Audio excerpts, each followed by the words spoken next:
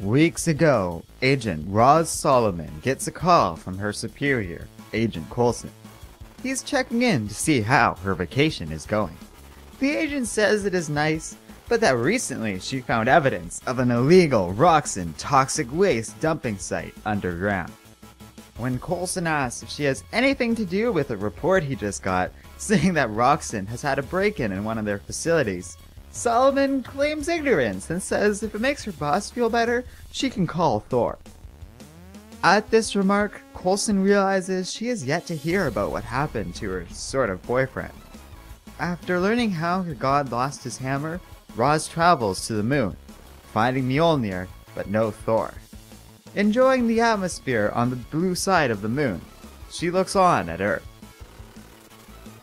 S.H.I.E.L.D. keeps getting weaker and losing its allies, while Roxxon is getting stronger and more reckless. If only they had something big, something to help them tip the scales. Now, on Roxxon Island, Thor does battle with the Destroyer. After knocking each other around a bit, the God of Thunder is shocked to find that the armor has taken her hammer. The Destroyer is being piloted by Odin's brother, called the Serpent. The Allfather orders his sibling to use the hammer to teach this woman what happens when she lays her hands on that which belongs to Odin. After the lesson is taught, he wants the armor to bring her and Mjolnir back to Asgardia, so that she may answer for her theft. Meanwhile, in the skies of Midgard, Odin's son is approached by his mother. She tells him of the situation with the other Thor, and says they will need an army to help her. Her son points out that this shouldn't be a problem. They have the Bifrost, and it just so happens that he is holding a list. On the island, Dario Agger, CEO of Roxxon, and Maliki, king of the Dark Elves, look on at the battle below. But the king is unconcerned about this battle, and teleports the two to another realm called Alfheim, home of the Light Elves. Cheerfully, Malekith asks for help with murdering a bunch of them, and the CEO complies without hesitation. Back on the island, Thor stands, bloody and nearly beaten. But she notices the Destroyer is barely able to contain Mjolnir. Using her connection with the hammer, the woman is able to fling the armor across the battlefield before blasting it with a massive explosion of lightning. But the Destroyer is far from destroyed. Thor is furious. This is not how it ends. She will not be a footnote in history as the woman who was a god for 5 days and then fell.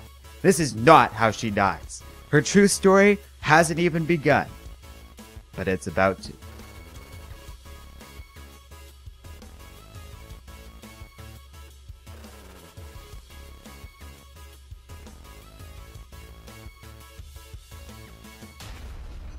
Hello and welcome to Comic Island. My name is Arden, and this is my recap and review of Thor number 7. Now this was a cool comic. I've been more or less enjoying the Thor series, but it has been bugging me that most of the last 6 issues have been obnoxiously teasing secrets I could honestly care less about.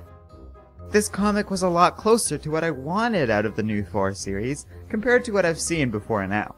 The action and art remind me a lot of the last series called Thor, God of Thunder, which I found was really well done and very nicely polished. So this comic to me felt like a step forward in the right direction.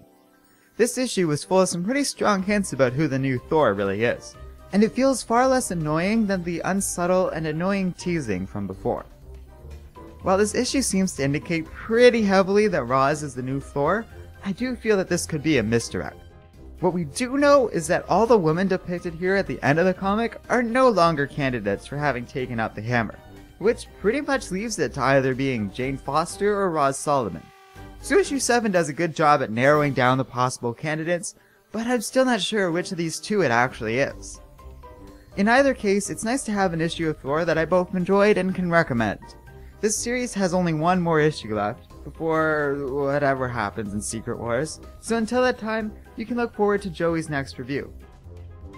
We're finally going to get some answers, along with a pretty solid battle by the looks of things. This is going to be awesome. So let me know in the comments section below what you guys think is going to happen in the next Thor comic. Some pretty big things are being built up here, so I expect we'll have some fun going forward.